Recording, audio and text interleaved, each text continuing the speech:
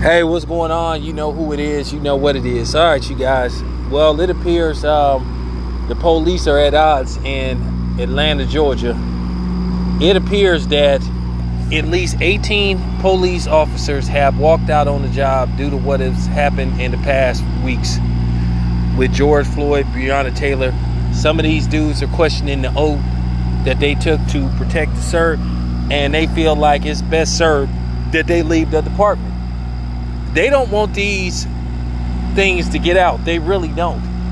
Because at the end of the day, to me, this shows guilt. This shows guilt that the police know some of the heinous things they have done over decades to black people have been wrong. They know they have been wrong.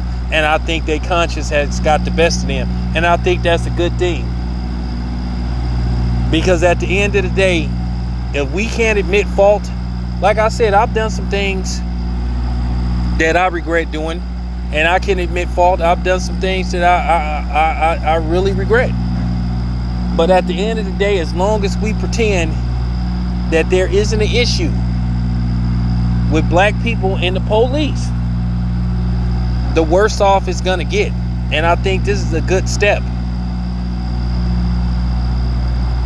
So, you know, salute to those policemen that said, you know what, I can't do this.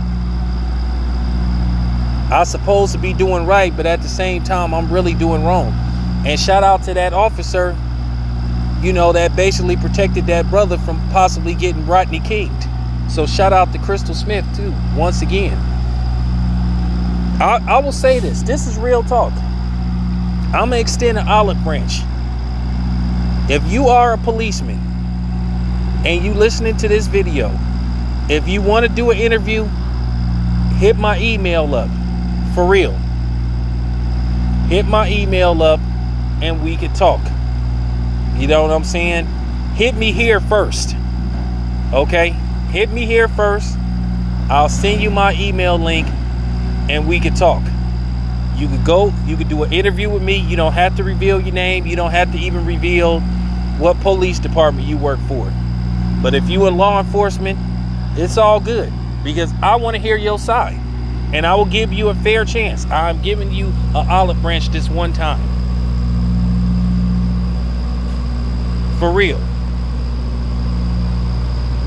But don't come on my platform with that BS. Well, cops got a tough job and we got to make decisions. For real, because if you do that, you basically trying to tongue-in-cheek me, and I'm going to take it as a sign of disrespect.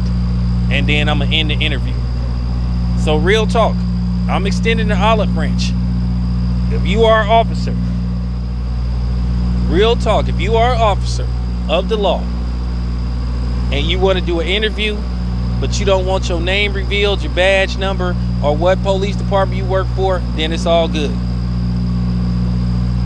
But hit me up. This your boy Town Biz. I'm out.